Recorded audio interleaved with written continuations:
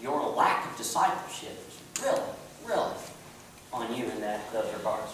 And then you have, of course, the parent style, where teachers are very what specific, parents are general. That was funny. Lauren, you guys were in a car accident the other day, correct? Wasn't your fault. You weren't driving. Who was driving? My son, Kyle. And I'm sure both hands on the wheel. Radio down. No texting. Windshield's clear. Praying as he goes. Blessing people, not cursing them out as they drove by. Try that for just a week. When you're driving, and instead of doing the things that I know you guys are doing in the car, bless them. Not like this. Bless you! Bless you!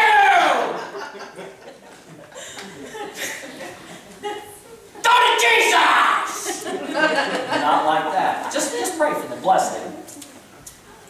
Kyle, somebody ran a stop sign and hit the very spot that you guys have fixed.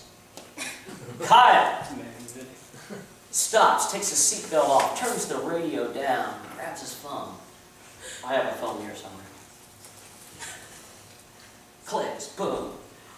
Dad. Yes, son. And I think I was running. Was I running? I was running. He said, I was in a car accident. What should I do? I'm thinking, how in the heck do I know what to do? I've never been in a car accident. I'm a good driver. I said, son, the first thing that you need to do is you need to call the police. The police need to be there. And then you need to, of course, make sure that the police get a report, get the ticket, get all the information, call your insurance guy, and do all this stuff.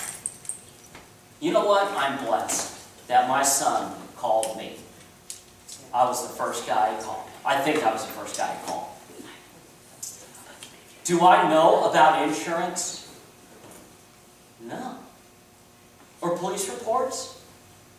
My wife's been in got a few tickets. I mean, I didn't know that. Apparently, if you cry, you're less likely to get a ticket. I've seen that. She's crying, and the police officer's like, all right, just go away. And as soon as the officer goes away, she's like, got out of that one. So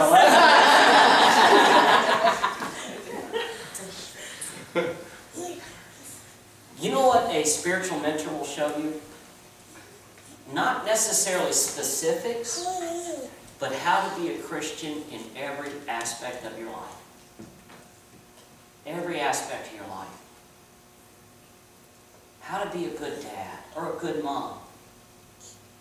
How to handle when your spouse dies, or God forbid your kid dies. How to handle injustices. How to pray. That's what I was doing with your kids over there today. I was telling them about praying. I said, how many of you scared of praying? They all raised their hand. None of them.